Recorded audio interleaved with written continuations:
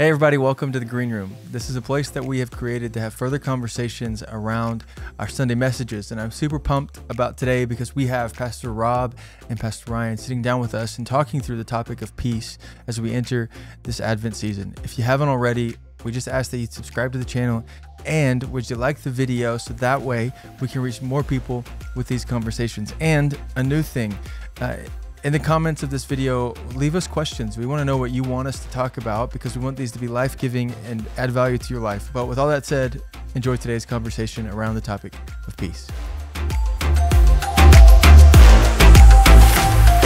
Yeah, it's funny when, it's not funny, but it's interesting. When my grandma passed maybe 3 or 4 years ago, it was right before the holidays and stuff like that, and I was talking with somebody and they said, you know, the grief that I'll experience is much like the game of Pong. You remember Pong, like where the ball like bounces around and stuff like that?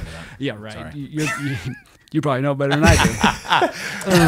But when Pong, what is this you speak of? Ping pong? So it's a game. It's a video game on the Atari system. Atari? What'd you call me? You know, and the ball would bounce around, and you got these paddles, and you're trying to hit it back and forth, right? Yeah. Well, grief is much like when that ball hits the side, it brings us like pain. You know, it stings. It's like you pick up the phone, you go to call them, you can't because they're not there. Yeah. You know, and it hits you, and it's not in your control. You can't control when it comes. You can't control when it goes either. And he just helped me navigate, like, when that grief comes, I can't control when it comes, when it doesn't. Just because I'm not grieving doesn't mean I didn't care about them. It just means that ball of grief is not hitting at this moment. And he said he just gave me great wisdom. He just said, grief is the process of getting your box to expand. Where the ball is still pinging around, it just hits less frequently. And you can't control when it happens, when it doesn't. So grief isn't necessarily like not having peace. Right. It's not focusing on when that ball hits the wall, when that pain hits, you know. It's recognizing it's okay, I miss them, I love them, things are going to be different now, and the Lord's going to help me in this. You know, and it's just a very interesting process. And it was true. It took a couple years, you know. I was close with her, like all this stuff. And that grief just hit a little bit less frequently. And it would come at different times and different seasons. You know, when Christmas would come, I'd want to call her, and I couldn't. And it was okay to be sad. But it was also be okay to remember the good times that I had with her. You know? And it's just interesting how that peace came even in grief. If that makes sense. Yeah, I think I think it's good that you say, like, where does your focus go when you have those moments of like remembering? Because I even think about, I lost my dad when I was 21. And football season's always tough because I'm like, I just want to pick up the phone and talk about how Alabama deserved to be in the playoff. Sorry, we're not going to talk about that. Totally deserving to be. And good thing you're not a Florida State fan. Like, yes, thankfully. Who would be a Florida State fan? Great question. So it's like, you know, I just want to pick up the phone and like celebrate or talk about how bad we played or, you know, all the things. And I can't control when that comes. But rather than just like focusing on the loss, which is there, I can choose to think about, you know, all the good memories and how much fun that would be if we could still do that and still have a smile on my face, even though that pain comes in moments that I don't get to choose. When it does pop up, I can choose where my focus goes in those moments. I agree. That's what's in your control. What's in your control is what you focus on. You know, I think I mentioned it the other day, like we can't control the promise of peace. That's the Lord's to bring. That's the Lord's to give. What we can focus on, what is in our control is what we focus on. What gets the majority of our time?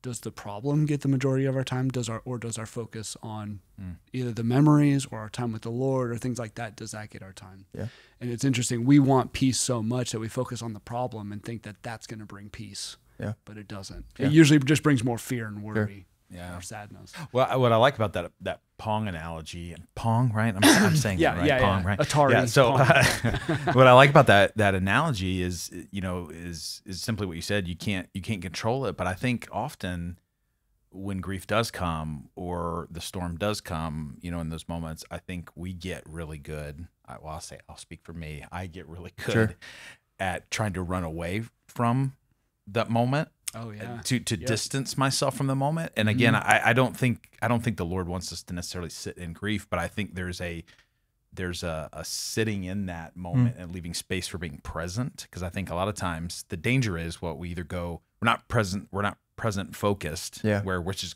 that's where we experience God's presence is in this moment, that we either go to the past, you know, we go to longing for what was, or we go to the future and get anxious about what we can't control. And so I think there's holiness, and actually when it does hit, leaving space to feel the feelings in that moment, because that's where God's presence will actually intersect that, bring the pieces in the moment, instead of, you know, running away from that. Like, I can't feel that grief. I got to get away from it.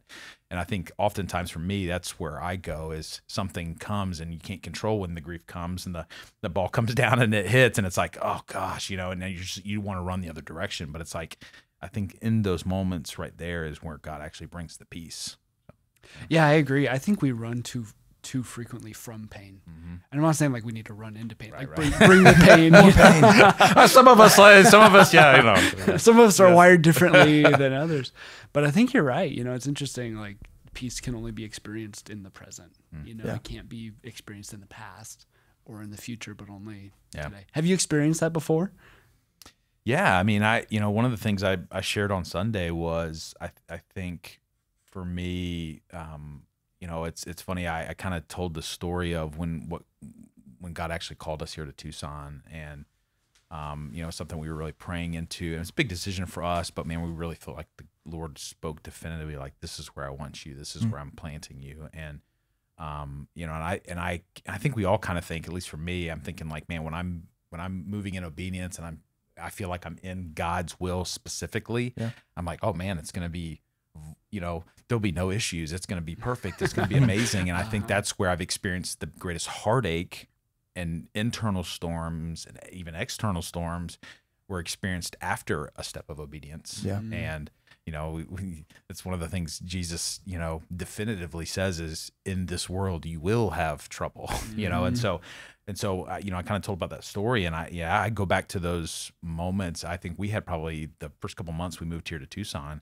we had some of the toughest moments as a family, you know, just as my kids transitioning, and, you know, not to mention COVID, there's just so much stuff there, but it was some of the greatest trials that I faced, even as a dad, that I go back to those moments, and I have moments of regret, you know, of just the way I handled myself. And yeah, I sit in those moments, even now, I can sit back, and if I'm not careful, I can go to the past and go, man, what regret do I have for what I did and did not do as a dad in that moment? And honestly, it's one of the things I talked about was, you know, the difference between making peace, because we're called to be peacemakers, and trying to keep the peace. And I think they're two different.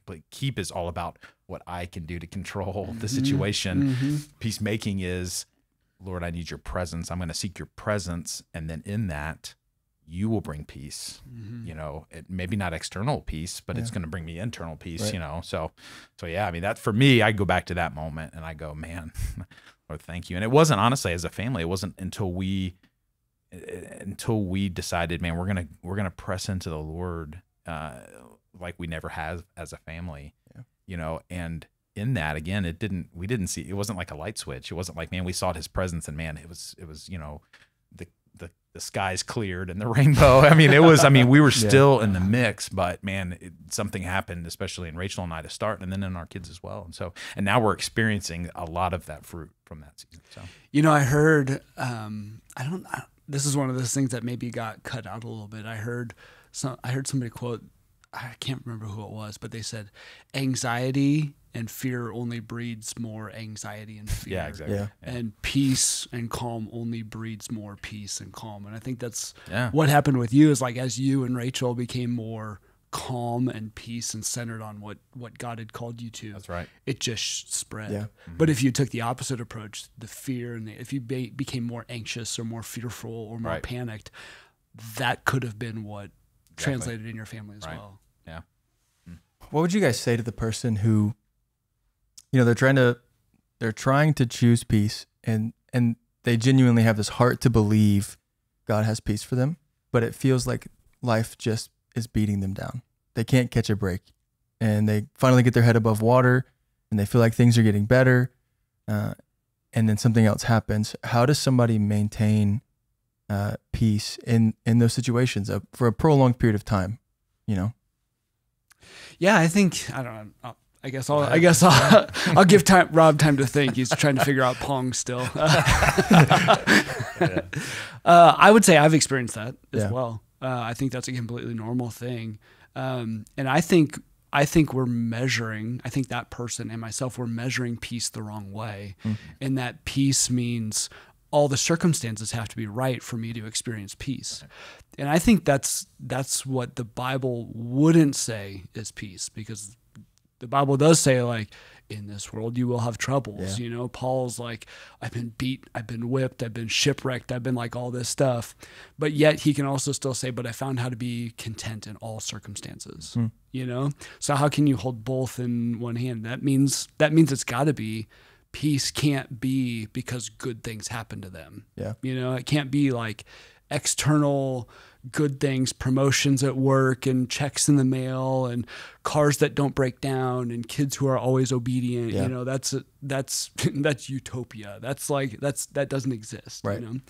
But I think peace is learning how to be comfortable with trusting God in those situations. And I think that's why Jesus told us he had a gift for us, of peace of mind and heart, in that we can go through everything. And then even goes on to say in John, by being anxious, how many of you can extend your life? How many, you know? So when these bad things do happen, will worrying extend your life because of that? Instead, focus on God. Put your mind on God, and all these things will be added to you. So I think, you know, to answer your question, from my opinion, I think that the determination of like where peace comes from, it doesn't come from situations. Peace does not come by good things happening to us. It comes by knowing I can trust God. I can fix my mind on God. I can hold in my hands the reality of what's happening. I'm not going to ignore all the bad things that are happening and all the things that need to be changed, but it's not where my mind goes. My mind goes to where I think the Lord has for those. What scripture do you have for me, Lord? What do you have? What are you trying to say to me in this? What gift? You know, I think like last week what Pastor said, like, what gift is this situation giving me? And I think it's a reframing of what peace looks like. Yeah, let's go a little bit deeper into that. What are some practical things, and maybe Pastor Rob, you can kind of hit on this, is what are some practical things we can do to fix our mind on God in those situations where, you know, it feels like circumstances are pulling our focus everywhere else, but how do we keep our focus on him in a really practical way? I mean, I think, you know, I don't want to, I've got some practical tips, but I would say, I don't think you can move beyond probably the greatest tip, which is being in God's word. I mean, you know, if you, it's like step one, it's like, you know, you can't skip step one. It's like, you know, getting to the gas station, like you can't just pump gas like into the, you know, on the ground. You actually have to open up, you know, the gas cap and put the, you know, like, so you can't skip that step. I mean, if that's not a discipline in your life of renewing your mind with God's word, 'cause it's alive, then, you know, it's kind of a non-starter. You can't really go there. But I would say outside of that, you know, one of the things I talked about, and I think it's just a great practical step, is, you know, even through Next, which is, you know, commercial for Next. If you haven't gone through Next, right? We talk about it every week, right? Go to Next. But 1.0, we've got some great assessments where we get to discover together how we're uniquely designed, and our personalities, our spiritual gifts, and connected to that is actually how we uniquely connect with God. And so we do that through something, it's based on a book. It's called Sacred Pathways. And there, you know, there's kind of 9 types, you know. I'm kind of a guy, you can't fit me in a box, but, you know, shocking, I know, right? But I think it's really helpful to at least begin the discovery process and going, okay, how do I best connect with God? 'Cause I kind of told, you know, the story on Sunday. I think for a lot of years I gave my life to Jesus when I was 17, and I spent a lot of time in church watching people really connect with God through worship, and it wasn't my experience. You know, it doesn't mean that I don't connect with him through worship. I think we're designed to, but I'm watching people having these deep, you know, encounters with the Lord, and I'm like, why isn't that me? And through discovery, I'm like, I realized I'm an intellectual. Like I actually love to connect learning more about who God is. Yeah. And so like reading a book that opens up, something fresh and new that I didn't know about God really helps me connect with his presence. And so learning that about yourself, I think, is so key, because what you do is you build a prescription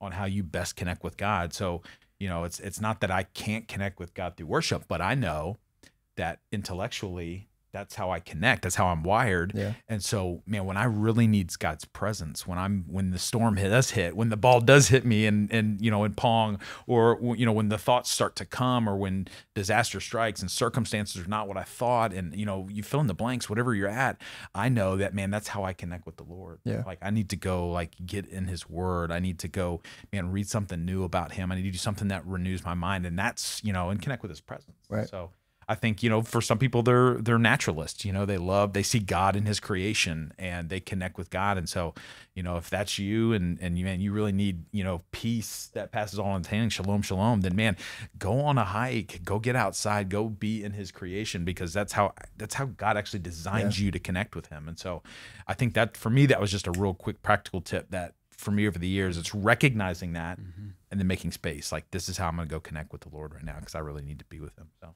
What is something, we'll kind of set this up as like the last question. If there's anything that you wanted people to take away from yesterday, in each of your messages about peace, maybe it's something that was left out of the message or didn't make it into it, or it's just this big idea that you want people to walk away with when it comes to peace in this Christmas season, because we're stepping into the Advent calendar, and, studies show this is the season where everyone's the most stressed, the most anxiety filled, for a lot of people, the most grieving period of time, because they're thinking about everyone who's not there and not the people who are. And what would you say to that person about peace as they walk into this season, maybe with some fear in their heart, or in the back of their mind, they're thinking, I'm getting all this stuff for my kids, but we really can't afford it, but I want them to have, and it's like all the stress that comes with this season. What would you say to them about this biblical peace, this Prince of Peace that they have an opportunity to encounter with in the season? I'll maybe share what I feel the Lord's telling me to do this season, and maybe this is for somebody else. Slow down. Oh, man. Yeah, we go through so fast this season.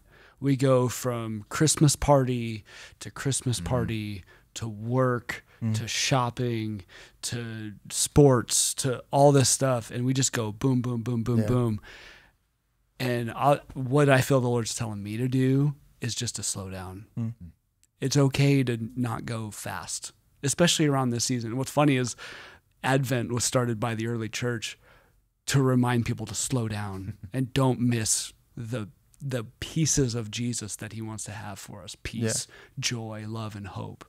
Because we get so focused on Christmas that we miss Jesus in it. It sounds so cliche, like Jesus is the reason for the season, but what if you were to slow down and find Jesus during this season? Yeah.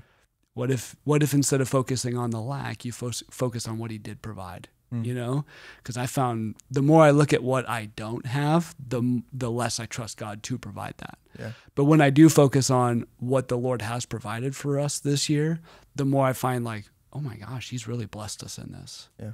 And so I just think, I don't know if there's anybody out there thinking like the things are going too fast, it's in your control to slow down. Yeah. You don't have to be at everything. You don't have to do everything. You don't have to always have a TV on, an iPad on, a phone on, all this kind of stuff. I think it's funny. I think you were mentioning the other day, like in the first 10 minutes, what was that? What was that stat? In the first 10 minutes of waking up, it's something over 90% of Americans will check their phone within 10 minutes of getting out of their bed. I would bet most people it's the first thing they look at. Yeah, absolutely. Because it's their alarm clock. So I wonder if we all just took a day and didn't do that. Yeah. What if we let our phone charge in a different room? I'm feeling this like panic, like, but what if somebody needs to get a hold of me, But I wonder if we just took a day and did that. Like we'd all just one day and just see what happens. What if we were more attentive to like what our kids needed in the morning, you know? So I think I would just encourage people, slow down. Yeah, I think for me, I think that's honestly one of the first things that came to my head was the pace, but also and maybe related in some ways to it is, God's got a process. I think he doesn't cause problems but he allows us to go through them because he cares more about your character and growing you and stretching you than he cares about us being comfortable. And, you know, he wants us to enjoy life. He's got a life that's abundant, of course. But, you know, I would say, you know, I kind of always this phrase, you know, and I heard it years ago, is like, don't rush the rinse cycle. I mean, we've all done that in our lives. Like, you know, you pull out the laundry too fast out of the washer because you're wanting to speed it up and get like, let's get the clothes dry. I need to get the clothes dry, you know, but there's a reason why the washer spins, you know, it gets the extra, you know, moisture out, and, you know, you put clothes in there too early and you get them out and they're like, it's been an hour in the dryer house. It's not, you know, and in our attempt to speed things up. And I think we can also, you know, again, going back to that difference between peacemaking and peacekeeping, we think we've got to rush. We could speed it up. Like I got to keep this. I got to hold on. And it's almost like we get into this mentality of that there's not enough. I've got to hoard somehow this peace. You know, I've got to get it. And our God is, you know, not shorthanded. He's not a God of lack, but he's a God of process. And I think, you know, if we would just, again, going back to the pace, if we would just slow down and focus on his presence, and if we can focus on his presence, it's a promise that he is giving us, that if we seek that presence, we will have the perfect peace, the shalom peace, you know, that I think we're all after. So. Yeah, and something I just feel kind of led to add as somebody who has a young family is the biggest thing that steals our peace in most times is our comparison to other people. Come on, so good. And so I think, especially in this Christmas time, where if you have kids and young kids, you're like, you want them to have the best thing and you want them to have all this stuff. And sometimes you just can't do that all the time. And I think most of the time we get discouraged and we get, you know, ashamed or insecure. It's because we're comparing what we can give our kids to what they give their kids. And they might be 30 years down the road than us. It's like, why am I allowing that, something that somebody else has, to steal my peace? When in the season I can be thankful for what we can do for our kids and what we can give our family, what memories we can make.